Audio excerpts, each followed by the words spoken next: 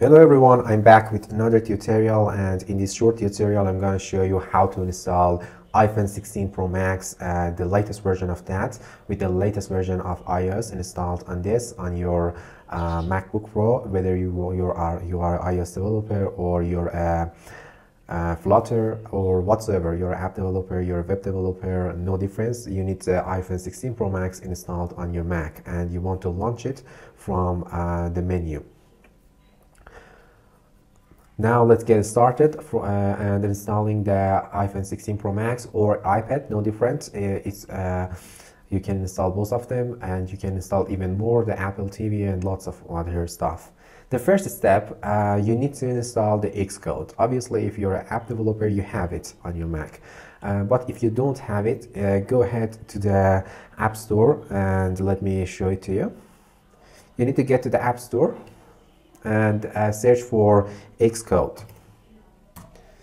Search for Xcode and install the latest version of Xcode on your Mac. I already have this. If you already have it, make sure to update it to the latest version. It can take some time because as you can see, the size it's almost 3 GB to get downloaded, and be patient. After the Xcode gets installed, you need to open that. When you open the Xcode, it can take some time to get loaded and it get opened. And now the Xcode is opened in my Mac, and your Xcode is going to be empty. The right side is going to be empty and nothing is going to be out here. But the left side is going to be the same. You need to click over here, somewhere over here on Xcode, and from the top menu, as you can see, there is a menu over here. Click on Window and click on devices and simulators over here, and then here is the real devices which connected to your device, which is connected to your Mac, and here is the simulator which are interested in. Currently I have 2 simulators over here installed. As you get installed the Xcode, the simulators for you, maybe there are lots of over here. From iPhone X to iPhone 16 Pro Max is already get installed, and you can launch them, and I'm going to show you how to launch them. But in a case that there's nothing over here, or you can't see the iPhone 16 Pro Max over here, you need to do something. You need to update, click over here, the plus sign, and you need to choose the device type over here. As you can see, I have the iPhone 16 Pro Max, the latest version of every device that Apple have. If you can't see the iPhone 16 over here or iPhone 15, you have to have the latest iOS version over here. If you're not 18, you have to download more simulator runtime. From over here, something exactly like this is going to be show up. You need to download this one, iOS 18, from here. You need to download this one. And if you have any older version of that, it's going to be shown here. But you need to download this one, and the size is kind of big and it can take some time. And for most of you guys, you have to download it. It can take some time. It's almost 9 GB. And after that, just simply close this and close this and close everything. Close Xcode and try to relaunch that. Now you have to again get to the window and device and simulators, and you get to see the simulator. Now click at the plus and you're going to see the iOS 18 is over here. And after that, you're gonna have the iPhone 16 Pro Max, everything else over here.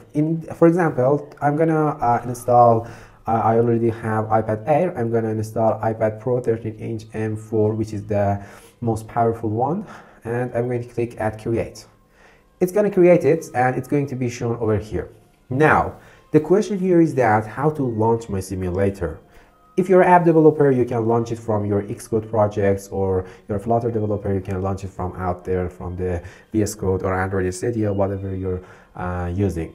I'm talking to the guys who want to launch it, whether they are normal users that want the iOS simulator on their Mac, or you're a web developer to want to launch it and use the Safari or whatsoever in the simulator to get use of them. And for you guys, at the first step, you need to do something. Now it's time that I show you how to launch your simulators and put this over here. I already have this from here that I can launch my simulator easily from here, which is going to get launched on my device. And I'm going to delete this from here. I'm going to quit, and I'm going to options. I can see remove from dock. Okay, it's over here now.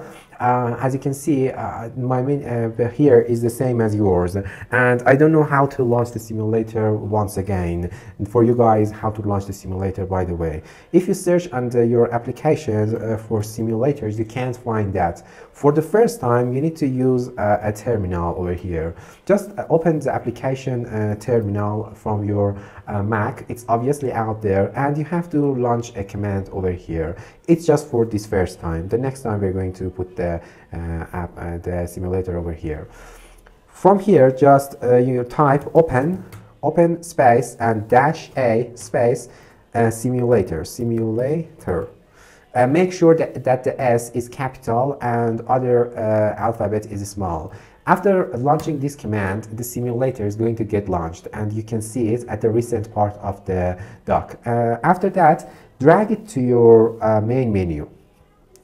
From now on, you're going to have it right over here. Even after closing this or after quitting, it's going to be over here. You can launch it simply from here, and no terminal is going to get needed. Now the iPad is get launched. Now how can I launch other devices? Just simply double tap with 2 fingers on that, and from devices, all the devices that you want are here. For example, I want iPhone 16 Pro Max, and I can simply run that from here. For the first time, it can take some time for the simulator to get boot up, because as you turn the iPhone for the first time, it's gonna take some time. It's because of that, and I hope this tutorial helped you. Thank you very much for watching this. Goodbye.